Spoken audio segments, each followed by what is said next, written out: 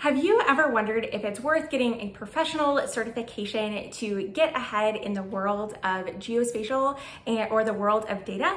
Well, in this video, I want to talk with you about my personal experience and the decisions that I've made in terms of mapping my career and mapping my future regarding professional certifications and technical software certifications. Hi, if we haven't met before, my name is Juliana McMillan-Wilhoit, and I run Tableau Spatial Services.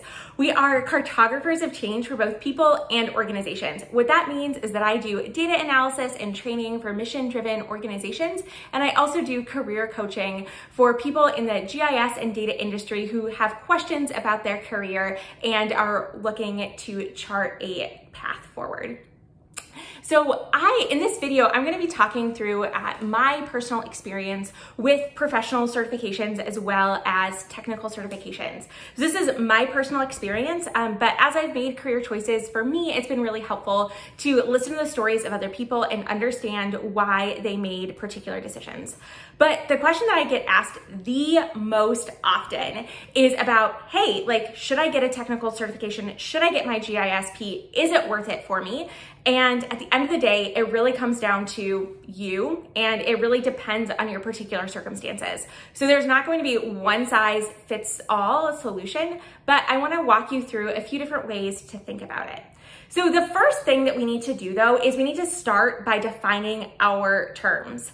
So the first term I want to define is professional certification. So professional certification is something like the project management professional, the PMP, the AICP, the American Institute of Certified Planners, or the GISP, which is the GIS professional. So those are professional certifications which come from an accrediting body, and they are something that sort of says, like, you are a professional in this field. They oftentimes have a certain amount of education required, work experience, and those certifications tend to say, hey, I am a professional in this field, and I agree to, certain ethical standards and other things. I do not have a professional certification. I was studying and planning to sit for my GISP in May of 2020, but the testing center ended up not being open, and I was going to have to drive 6 hours each way to take my GISP,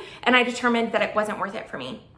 And I didn't want to then study again and have testing centers be closed. So I have not started restudying to take the GISP.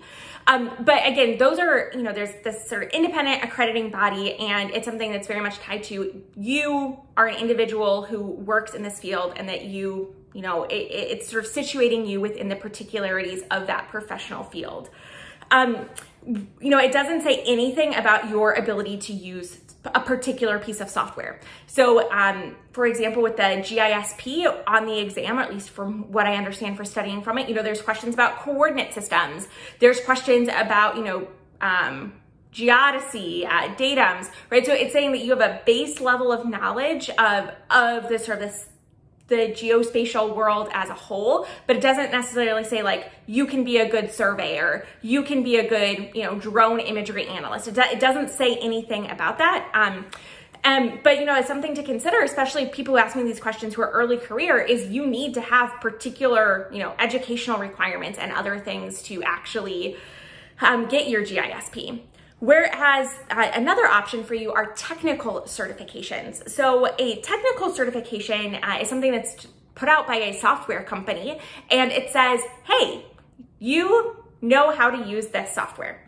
You have passed an exam on how to use Esri, ArcGIS desktop, ArcGIS server. It's very much specific to a type of software.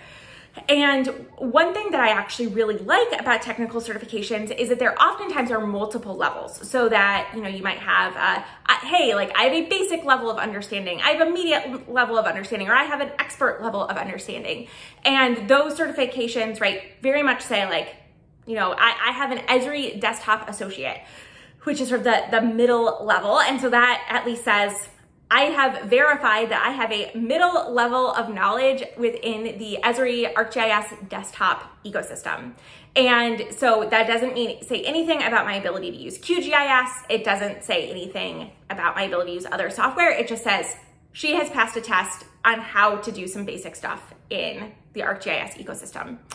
So, whichever certification exam you want to go after really depends in part on some of your career goals. So I'm just gonna quickly tell you a quick little bit about my career story. So I am actually pretty much fully self-taught within the world of geospatial.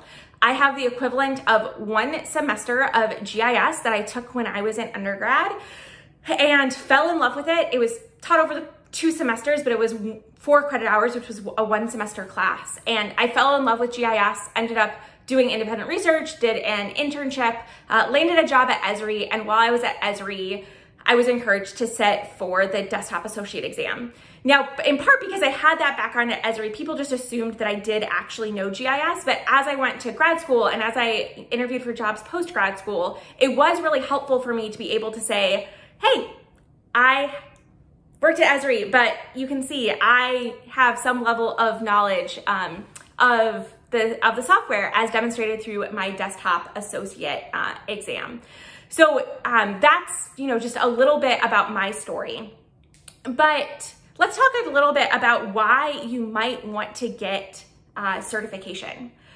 So the first thing is that learning can be really fun and you can learn new things throughout the process. So this week, I actually went through the process of studying and taking and passing the Alteryx basic level exam. And Alteryx is a data processing ETL tool that I use day in and day out. And I found that studying for the exam and then taking the exam, I learned a lot of new things, and I'm actually going to be a better analyst and better at my job because I studied for the exam. When I was studying for the GISP, it was really fun to get back in, study, learn new things, ask myself questions. And so that can be a really great way for you to push yourself, to push your mind, and that at least I found that I'm not gonna apply everything that I learn while studying for an exam, but I can apply a lot of the things that I learn to my work and to make me better in what I'm doing. So that is one really great reason why you might want to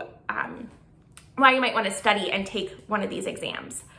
Another thing is that there can be requirements within a job for you to have a certification. So at least in the US, for the US federal government, for many times if you want to get to the GS-12 level, which is a moderate, sort of a higher level position, but not super high up, they require you to have a professional certification. So that would be something like the AICP, the GISP, or the PMP.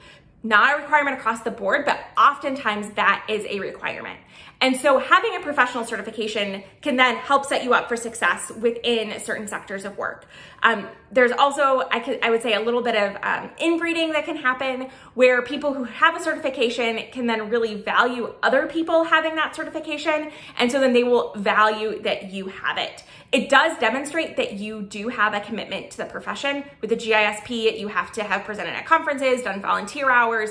You have to have shown that you are contributing to the profession. So some people really do value that. But just to keep in mind that it can be a requirement depending, again, on what career path you're going down. And the third reason why I think you might want to get a certification is that it could validate your career path. So this is exactly what happened with me. I have a non-traditional career path, right? I have very, very little in-person, in-classroom GIS training and experience. And having that Esri Desktop Associate, which is their middle level of certification, was a way that I could validate and demonstrate to people that I did actually know what I was doing. So if you are like me and you are self-taught, if you have sort of fallen into the world of GIS, maybe you're in a role where it was, sort of adjacent and you've done a lot more geospatial, getting one of these technical certifications could be really helpful for you to be able to demonstrate to an employer, hey, I actually know what I am doing. I think it's really great if you have a passion project or something else that you can demonstrate along with that, but having that technical certification can indeed be super, super helpful. And then the final thing that I want to say is that certifications really need context. So what I mean by that is that I oftentimes see people posting on LinkedIn or other places saying, hey, I just got certified by Esri. I'm a Esri blah, blah, blah. There's no context to what that means. they just sort of say that they did it. I don't know, right? If I'm sort of an outsider not in the club, I don't know what that means. I also don't know why they did it. So I want to just share quickly how I don't do this anymore, but when I was earlier in my career, how I would talk about my certification. So I would say something like, I have a deep knowledge of the core of the ArcGIS for desktop environment. This is demonstrated by my work on projects like X, Y, and Z, but also by the fact that I passed a rigorous exam called the Esri Desktop Associate Exam, which I passed with flying colors. That is an exam in which I had to demonstrate my ability to do basic tasks and knowledge of the software, right? Something like that, where you are contextualizing what this certification actually means. It's really important to actually tie that back to what I call your personal value proposition or your personal thesis statement, which is the way that you are showing up in the world and the ways in which you are actually talking about your work, right? You don't want to just like put something out there. You need to contextualize it. Make it clear, like, why does this make you an awesome job applicant? Why does this make you better than a competitor that you have this certification? How does this help validate the particularities of the experiences that you've had?